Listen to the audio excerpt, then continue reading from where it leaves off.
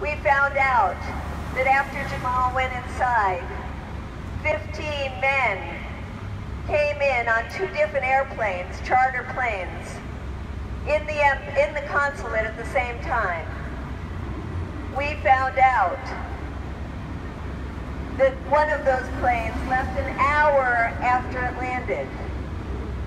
We found out that all 15 of those people had disappeared, and it seems that they brought with them what's called a bone saw, a saw to cut up somebody's body. We know he went into the consulate, and we know that he never came out, as far as anybody can tell. And the other thing that we found out is that they took the cameras and the video footage away. So we're going to start out doing some talking to show what Jamal was all about by reading some of his writings. And you can start us out, Carolyn.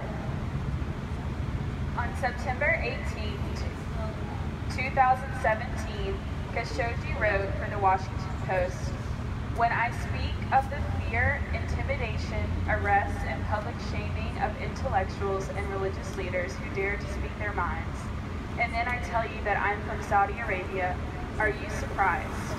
They are, Shuli, and I understand there is some frustration within the US administration about the Saudi response so far. The diplomatic pressure is certainly intensifying for answers.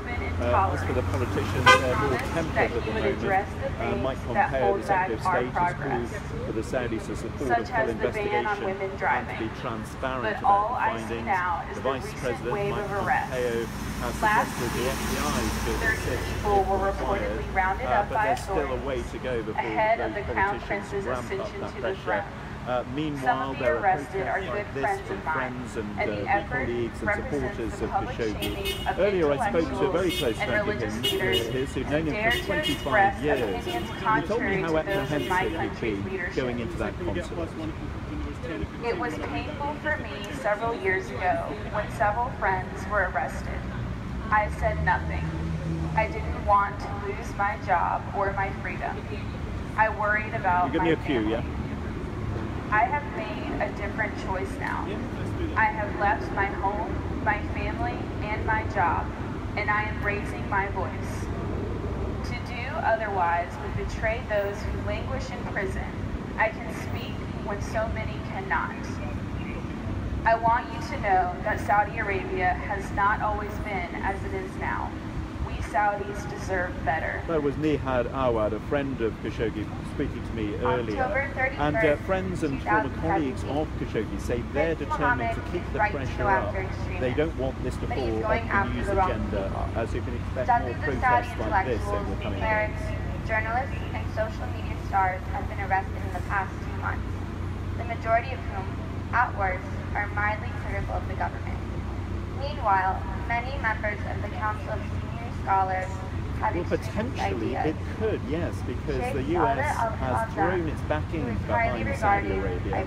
It's the main plank of Donald Trump's policy in the Middle East. He sees the Saudis as a bulwark against Iran. You may remember his very first trip was to Saudi Arabia, his first foreign trip as president, in which he agreed a $110 billion arms deal. And there is a fear that maybe the Crown Prince in Saudi Arabia, who pulls the strings there, thought that he could get away with this because American criticism of Saudi behaviour elsewhere has been so muted, in Yemen, for example. Did the Crown Prince miscalculate? What will the US response to be? Bear in mind that when Russia was accused of poisoning a former spy in the United Kingdom, the US expelled 60 Russian diplomats. Will there be a similar response towards Saudi Arabia if it's found, if these allegations are found to be true? Saudi Arabia's Crown Prince is acting like Putin, November 5th, 2017. Corruption in Saudi Arabia is quite different from corruption in most other countries, as it is not limited to a bribe in return for a contract or expensive gift for the family member of a government official or prince, or use of a private jet that is charged to the government so a family can go on vacation. Instead, in Saudi Arabia, senior officials and princes become billionaires as contracts are either enormously inflated or at worst, a complete mirage. In 2004, Lawrence Wright wrote in the New Yorker about the kingdom of silence, where a massive sewer project in Jeddah was really a series of manhole covers across the city with no actual pipes underneath. The editor of a major newspaper at the time can say that we all knew and we never reported on it. Actually spoken to the Saudi ambassador in the United States, who operates in this building behind me. He has said that they have no knowledge of what happened to the journalist after he left the consulate. So for those of you just tuning in now, we're live outside of the Saudi Arabia Embassy in DC to hold the Saudis accountable for Khashoggi's disappearance and murder. Saudi Arabia is paying the price for betraying the Arab Spring. The choice of waging even more war is tempting for those in Riyadh who want an overwhelming defeat for the Houthis and to get them out of the political game. But it will be very costly, not only for the kingdom, but for the Yemeni people who are already suffering immensely. This conflict is the horrific result of preventing the people of Yemen from achieving their desire for freedom. Now the Houthi has become a significant force, and they do not hold the values of the Arab Spring based on power sharing. The world is watching Yemen. Not only should the Saudis stop the war, but there should be pressure for the Iranians to stop their support for the Houthis. Both sides must accept a Yemeni formula to share power. Perhaps the fall of Salah, the tyrant, is a chance for peace in Yemen. Now, there may not be many people here lunchtime on a Wednesday in the center of Why Saudi Arabia's Crown Prince should visit Detroit. And this is exactly what the organizers here. Many inner cities in Saudi Arabia fester today as Detroit once did. They are miserable, third world slums that completely mock the oil riches of the kingdom. So, before MBS ventures into building new cities, perhaps we should deal with the old ones. And in April of this year, entitled By Blaming 1979 for Saudi Arabia's Problem, the Crown Prince is peddling revisionist history. In Saudi Arabia at the moment, people simply don't care to speak. The country has seen the blacklisting of those who dare raise their voices, the imprisonment of moderately critical intellectuals and religious figures, and the alleged anti-corruption crackdown on royals and other business leaders. Liberals whose work was once censored or banned by Wahhabi hardliners have turned the tables. They now ban what they see as hard lines, such as the censorship of various books at the Riyadh International Book Fair last month. One may applaud such an about-face, but shouldn't we aspire to allow the marketplace of ideas to be open? Jamal Khashoggi wrote on June 25th, 2018. Saudi Arabia's women can finally drive, but the Crown Prince needs to do much, much more. Crown Prince Mohammed bin Salman deserves considered credit for bringing the matter to a close the right way. While previous leaders were reluctant to take up the issue, he faced it head-on and did the right thing for Saudi Arabia. At the same time, I hope he will not forget the brave actions of each and every Saudi who individually worked hard for freedom and modernization. He should order the release of Haflu, Aziza al-Yosef, Iman al-Nafshan, and the other brave women who campaigned for women's right to drive. They should be allowed to finally witness the results of their tears and toil.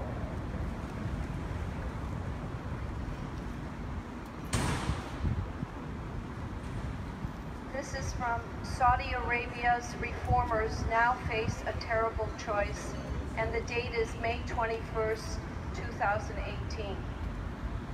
It is appalling to see 60 and 70-year-old icons of reform being branded as traitors on the front pages of Saudi newspapers.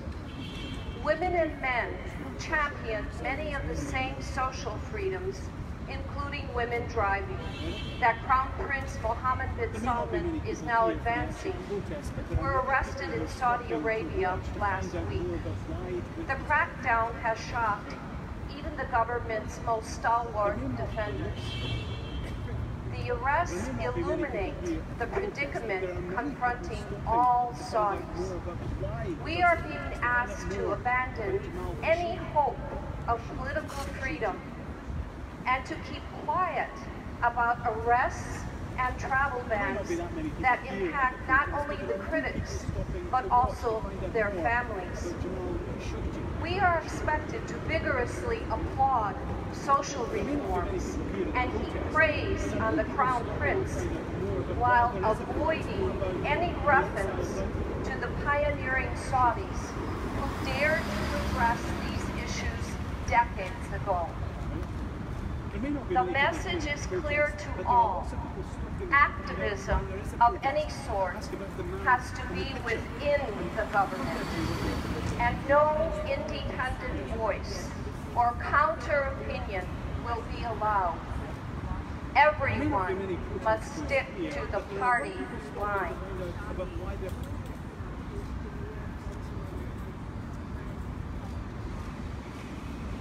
Is there no other way for us? Must we choose between movie theaters and our rights as citizens to speak out, whether in support of or critical of our government's actions? Do we only voice glowing references to our leader's decisions, his vision of our future, in exchange for the right to live and travel freely for ourselves and our wives, husbands and children too?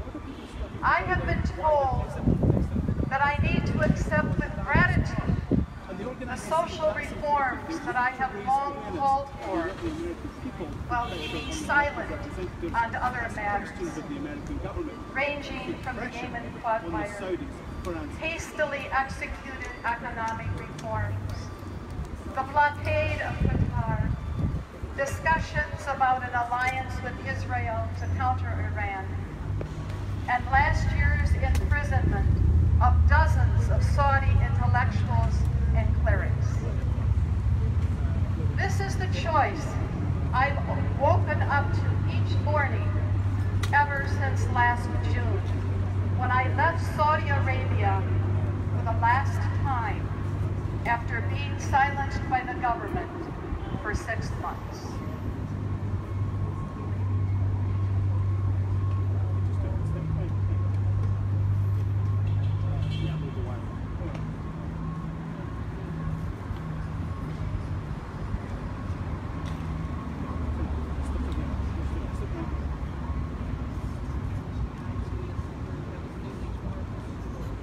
Our question is, where is Jamal Khashoggi? Where is he? We need an investigation that is independent. Our question also is, what is the United States relationship continuing to be It is our weapons sold to them that killed massively children and people throughout Yemen. Life is not considered sacred. So Jamal spoke the truth, evidently. Our journalists are so important today. Our journalists speaking truth are so important, and so is Jamal. So when the President of the United States was asked, have you called the Prince with whom you were present here just a few months ago? No, he said, but I'll be doing so. Well, that will be the story for our journalists. And so will he speak of criminal actions? Will he speak of kidnapping and murder?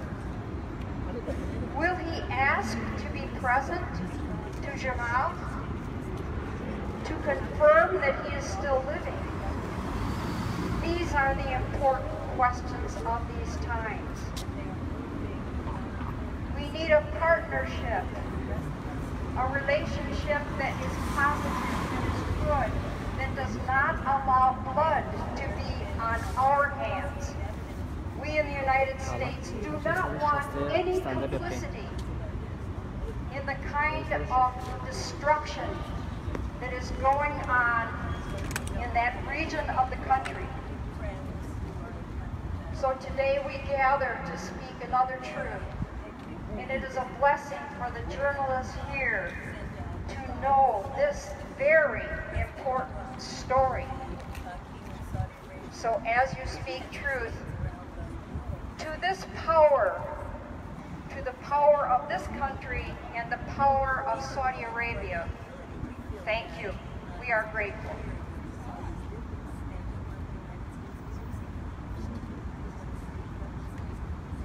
So for those watching, we have a ton of press here, which is great to see that attention has been given to this issue, and I think it's large part because Khashoggi was a member of the press. He was a journalist for the Washington Post, so I think a lot of media is recognizing the absolute atrocity that this is, this crackdown on journalists, on activists, on anyone who speaks out against Saudi Arabia has become tremendously problematic. I mean, it's always been problematic, but this continuous crackdown is just showing how extreme this regime continues to be. And the U.S. remains an ally of Saudi Arabia, and we need to speak out and condemn that and demand that our State Department speak out against Saudi Arabia's actions, especially in light of what has happened to Khashoggi. Because we oppose the system. This is our right. This is the Constitution right. This is the Bill of Rights. This is the human rights. Human rights is global. It does not depend on how we feel about the country and what is the financial benefit with the country. So I am asking our president, Mr. Trump, I am asking him to take a stand on our behalf, on all the human rights activists, on all the citizens of America, that he will take a stand, not only against the Saudi system should it be proven that they have committed a crime. Journalism is not a crime. Speaking freely is not a crime. Fighting for a better life for their own country is not a crime. So I am asking Mr. President that passing or giving a pass to all these rulers, not just the Saudi ruler, but Sisi, who has in his jail 60,000 activists, 60,000 people who are basically opposing the system for no reason, and no trial, no respect for the rule of law. People have been kidnapped, have disappeared, have been killed, not only in Saudi Arabia, but in Egypt and in other countries. We cannot give a pass to these people, Mr. President. You cannot sit with them and shake your hands and pretend that everything is just fine and dandy because we have a relationship or a financial benefit with these countries. America is only great when we protect everything that we are built on. We are built on respect for the rule of law. Respect for the rule of law doesn't stop with our borders in America. It keeps going in the whole wide world. America is great only when we protect the founding principles we have been built on. The founding principles that allows for a party of Democrats, independents, and the Republic. And we all fight politically, but yet we respect each other's rights, each other's human rights. So I'm asking Mr. President and the whole government, on behalf of us being American citizens, that we take the real stand to keep America great for real. Thank you.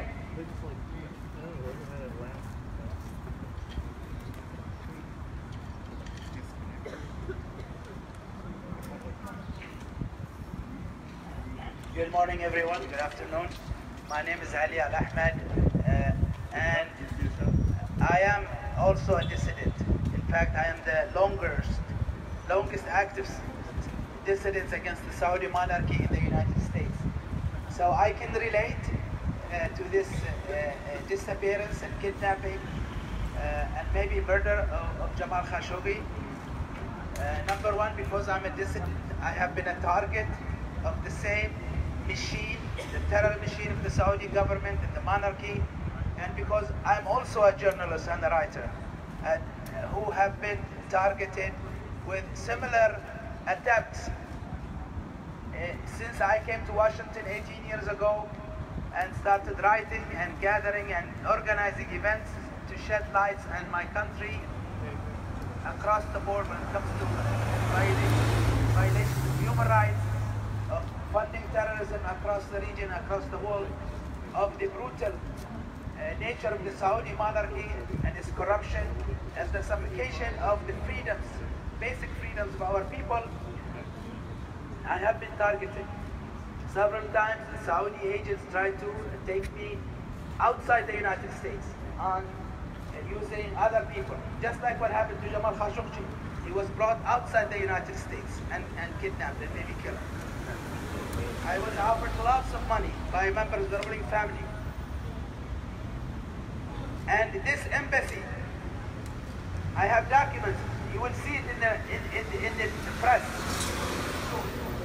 Official Saudi documents. Hey, am I still rolling on? That this embassy was spying in the United States on me and other activists. So this embassy should be closed. You know, when Russia was accused of doing what it did, what happened in the United States? They shut down and expelled diplomats. Well, this is the time, because this is not the first time this embassy is involved in targeting dissidents. They have targeted me, and I have the proof. And they are most likely involved in the targeting and kidnapping of Jamal Khashoggi. We're told now, we'll check that he was told when he came here to finish that paperwork that he needs to go to Turkey to do that paperwork. So they set him up. So they're involved. And that's why I would be asking the US administration officially to expel the Saudi ambassador from the United States. This Saudi ambassador is the younger brother of MBS, the mastermind of this crime. Mohammed bin Salman is the mad king of Saudi Arabia. And Jamal Khashoggi is not his first or last victim. We have experienced over the years what the Saudi monarchy does to us. They have put my brothers and nephews and other members of my family in jail for years under torture. And Jamal Khashoggi's brothers couldn't talk to him because they're afraid. His own son didn't talk to him because he was afraid from being punished. So this government, and Jamal Khashoggi is not a dissident like me. He is He's a mild guy. He's loyal to the regime, in fact. He supports the monarchy, but he criticizes the Mad King, MBS. So, and that's why he is a bigger target for them, because they don't want defections. And maybe somebody, I call on those people inside the embassy who have some sense and some conscience to defect. I want to see some diplomats to defect. Please tell them, encourage them to defect. We want some defections from the Saudi embassy in Washington and other embassies. This embassy took away my passport in 2004 when I tried to renew it. And they refused to give my son, a 2-month-old son, papers to say that this is his country. And then later they decided to just take away his citizenship, and they took my citizenship. So I really know and understand and experience this type of mentality of the Saudi monarchy. I know some of you here in this audience, last year you supported the Saudi monarchy. You defended them, even against me. But now you see, you were wrong. It's never right to support a dictator, no matter where he's from, no matter what language he speaks, his color, whatever religion or ideology he belongs to. It's wrong always to support an oppressor. Oppression does not know limits. So that's why we must condemn this crime, no matter who the victim is, no matter who the perpetrator is. And now we know the true nature of MBS. Last year, when he kidnapped and forced the elected Prime Minister of Lebanon, Saad al-Hariri, he held and elected. This never happened, by the way. Maybe the only time I remember when George Bush arrested Noriega, maybe was not elected. But this is elected. Saad al-Hariri is an elected. You like him or hate him, he's an elected head of the Lebanese government. And MBS took him hostage. And what did the United States, the UK, and other countries do? Nothing. He should not have been welcomed into the United States. So, among the things we're asking for is this: expel this ambassador and other secret service agents in the embassy. We know them. We will give their name to the Americans. They know them actually, so I don't have to give it. We want them out from this. When we want the guarantee, and we want the U.S. government to investigate the role of the Saudi embassy in the kidnapping of Jamal Khashoggi and spying and surveillance of his activity and acts. And also we want the hearing in Congress. Okay, the cabinet hearing is over. We need a hearing. We need to get to the bottom of this. We need some sanctions against the ruling family.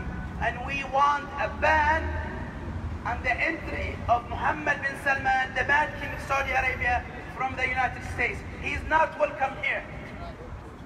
And we want also to investigate those officials and unofficials, past or present, who took money from the Saudis to look the other way, to help them. Because if you help the Saudi government against anyone, you're part of that crime.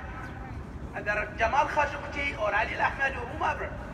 So the apologists, the Thomas Friedmans of America should be held accountable. The New York Times, if they have any respect for journalism, they should let this guy go. He's nothing but an opportunist. And he has not apologized for his role in whitewashing the criminal mindset of the Mad King of Saudi Arabia, Mohammed bin Salman. I want to say that to the Saudi monarchy, to the Mohammed bin Salman, and to his father and his brother here,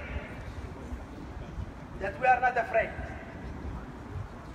We did not stand up for the rights of our people because we're cowards. We know the price that we will pay, or we may have to pay. I have 2 cousins of mine who died in protest. I was shot at 12 years old.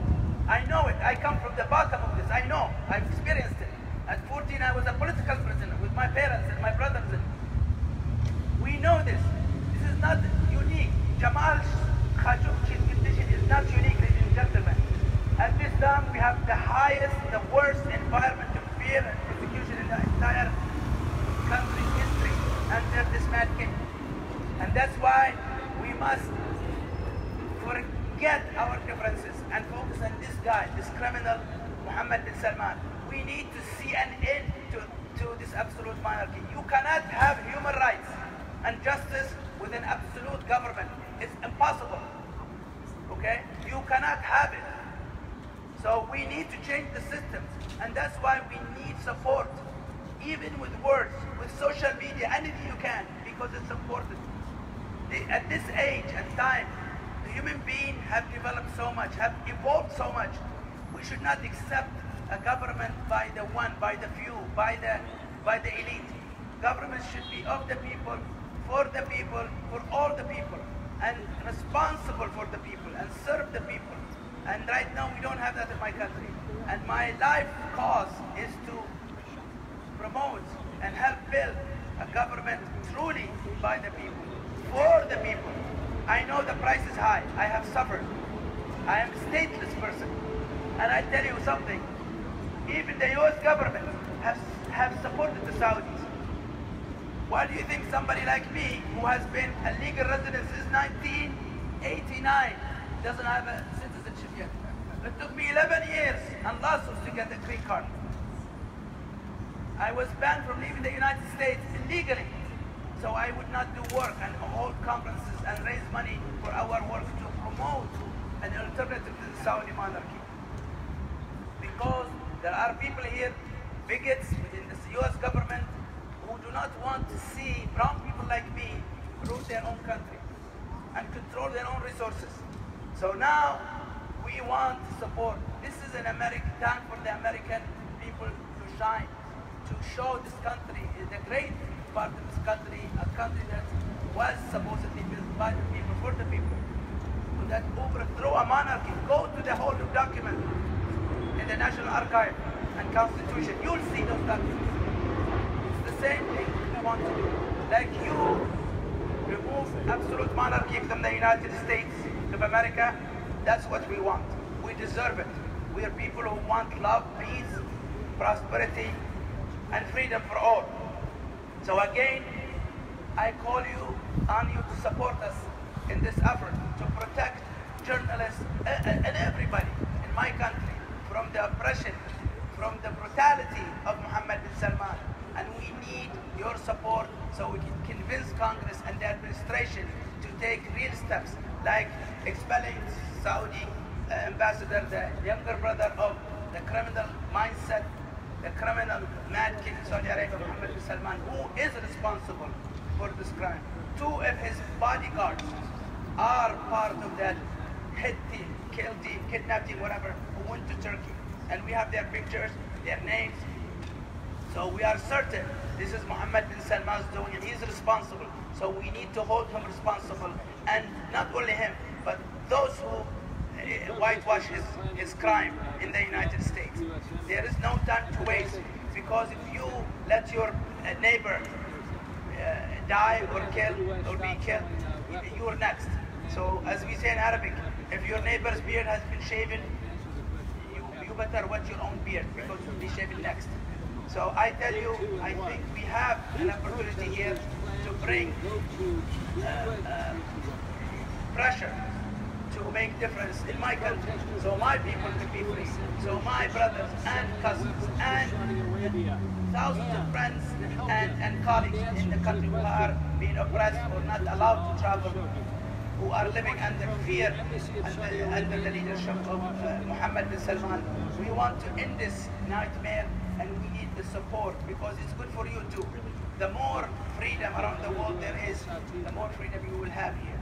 Thank you, and I apologize for taking a little bit more than I should. Thanks. Thank you, thank you. Our next speaker is the Director of the Council on American Islamic Relations, CARE. Saudi Arabia. The question being asked, what happened to Washington Post? My name is Nihad Awad. N-I-H-A-D-A-W-A-D. Of the U.S. government. This is a sad day for me to come and stand front of an embassy that I used to go inside to build relations. Build relations to improve relations between Saudi Arabia and the US.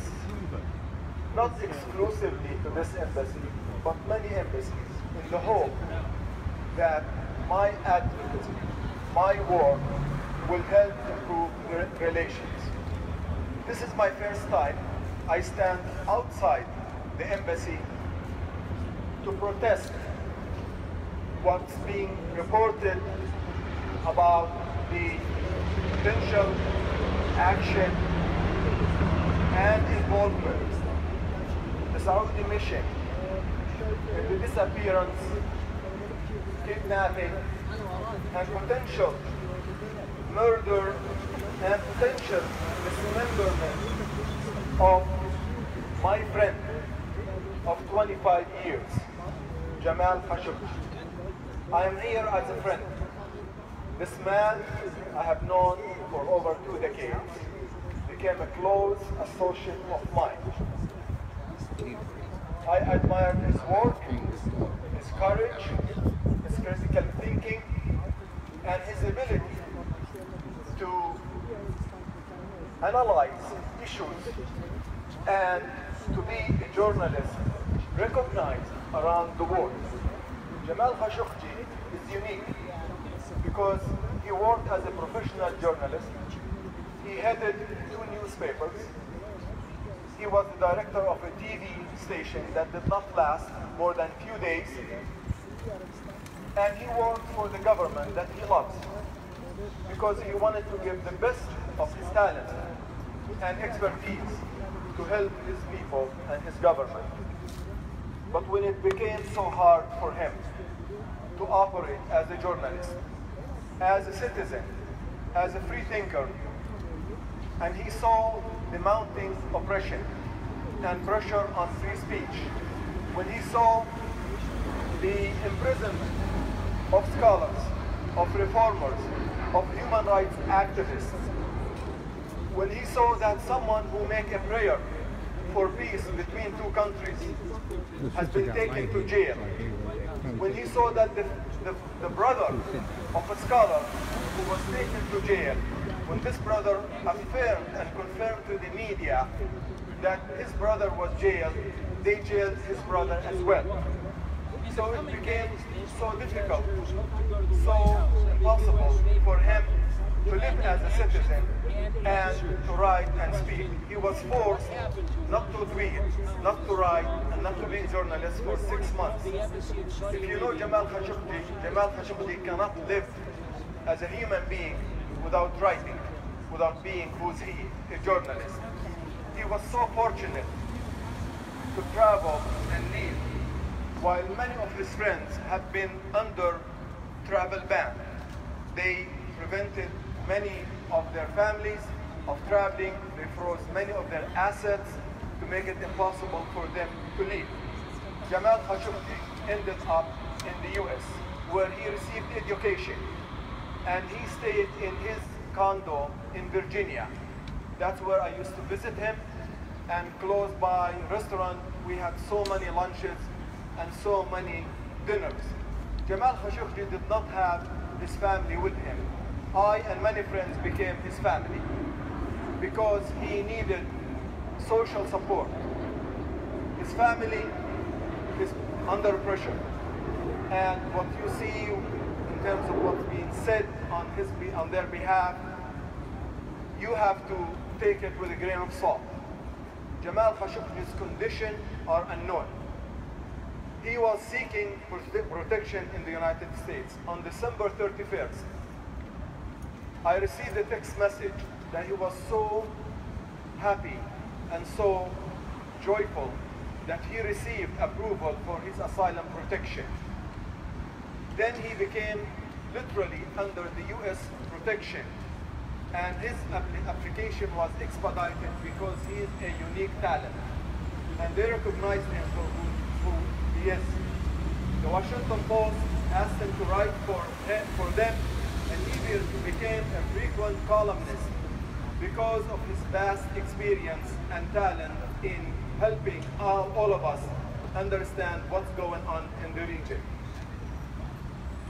Now, last Tuesday, I received a call from one of his close friends that his fiancée told us that she's been waiting outside the consulate in Istanbul and he did not come out. I called Jamal, he did not answer the phone. I texted him and he did not answer. And then I started to feel that something is really wrong.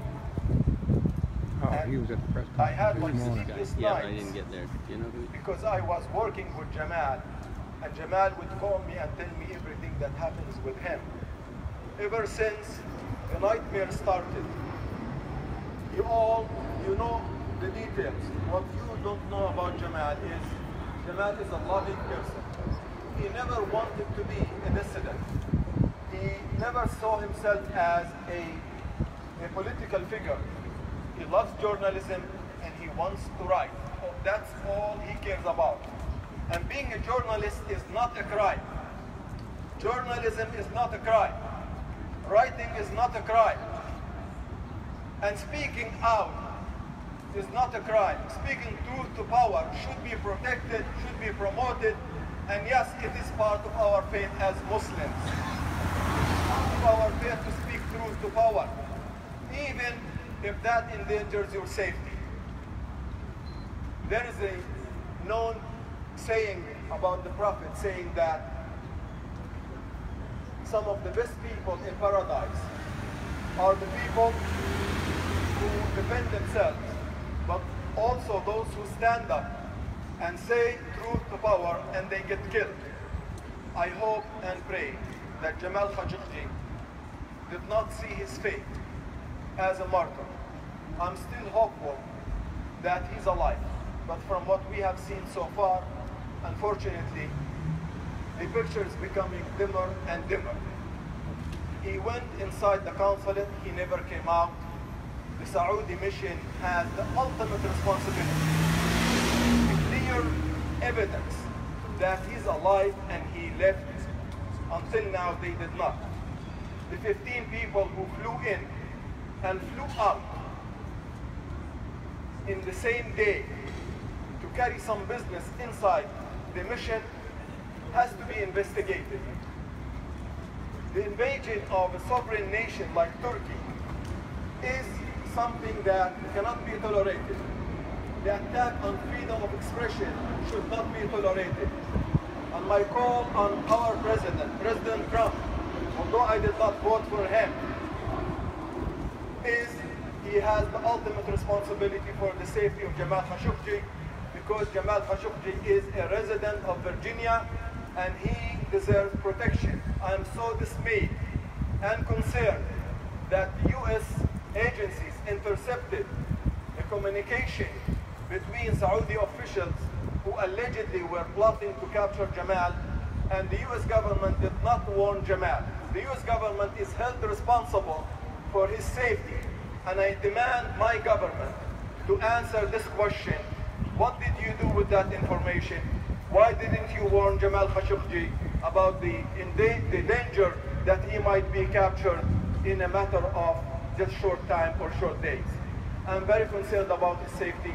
I ask all of you, journalists, that Jamal is your representative. Jamal speaks for all of you. Jamal is the hero of the media and the press, and we all should not rest until we find answers, satisfying answers, and God forbid, if he received his fate that we are fearful for, that we will have to hold those responsible for his death accountable to the highest extent of the law. Thank you.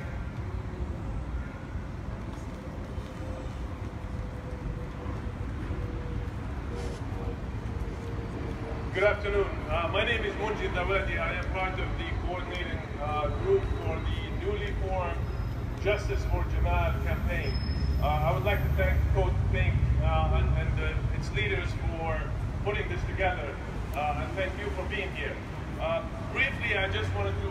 highlight a couple of points. That when we come here and we protest and we make demands, that the Saudi regime tell us exactly what happened to Jamal. And if he's still alive, then they must release him immediately. And if they didn't, then they must be held accountable.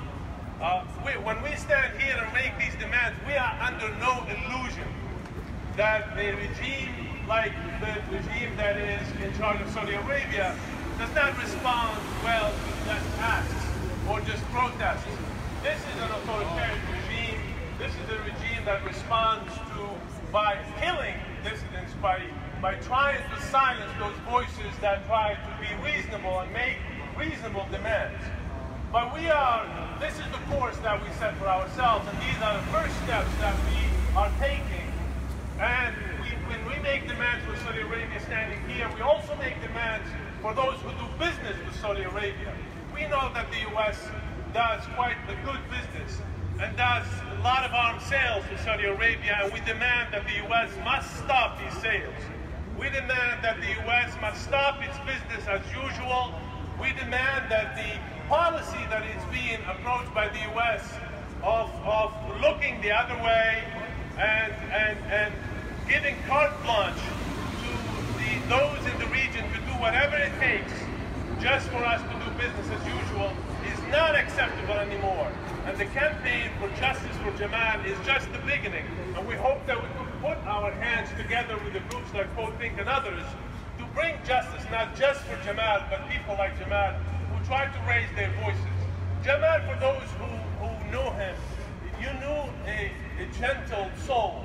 Jamal was a gentleman. Jamal was a thoughtful person. You could disagree with him on ideas, and many of us do sometimes, because he believed that the system could be changed from the inside.